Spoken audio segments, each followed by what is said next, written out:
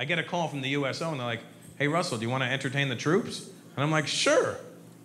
Which ones? They go, the American troops. I go, why not the Canadian troops? They said, because that guy's busy.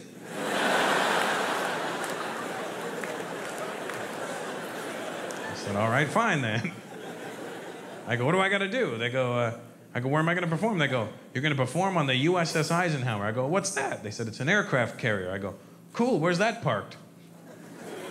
They go, it's not parked. It's in the middle of the ocean. I go, oh, okay. How am I getting there? Go to the airport tomorrow morning and there'll be a plane there to meet you and it will take you to the ship.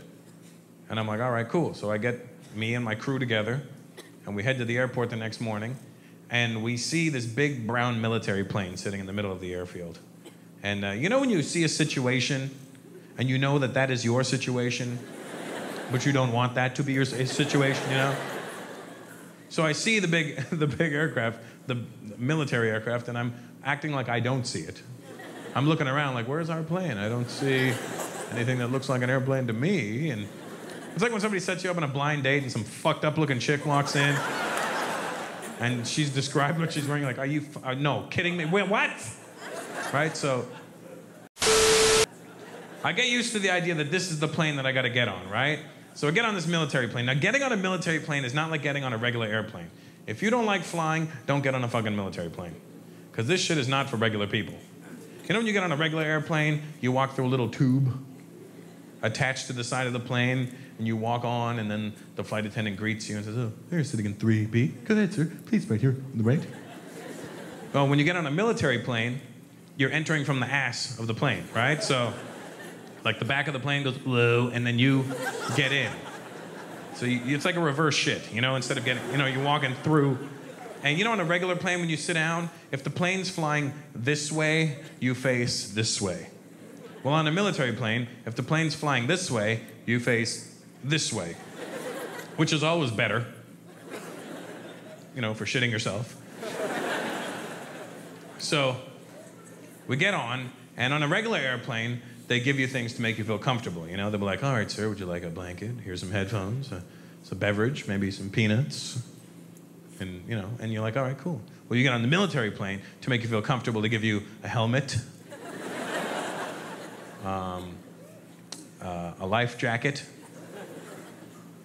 these goggles, these soundproof headphones so you can't hear yourself screaming. And you know, on the regular airplane, they tell you your seat can be used as a flotation device and that there's a life jacket under your seat. Well, on the military plane, they give you the life jacket right away.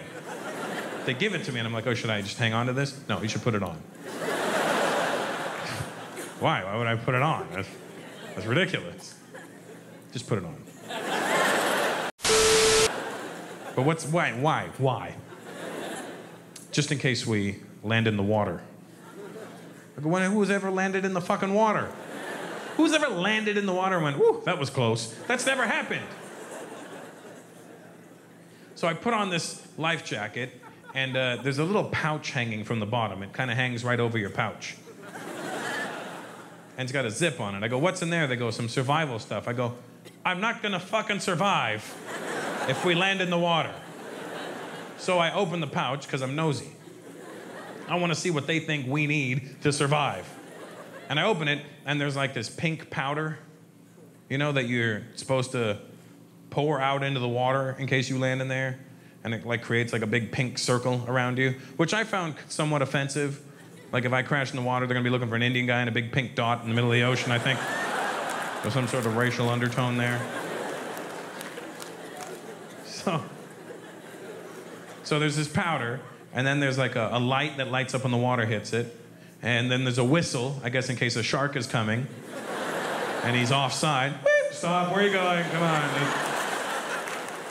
There's a glow stick, I guess in case a rave breaks out when you're in the water. You know, just... Oh my God, dude, the water feels so good all over my legs.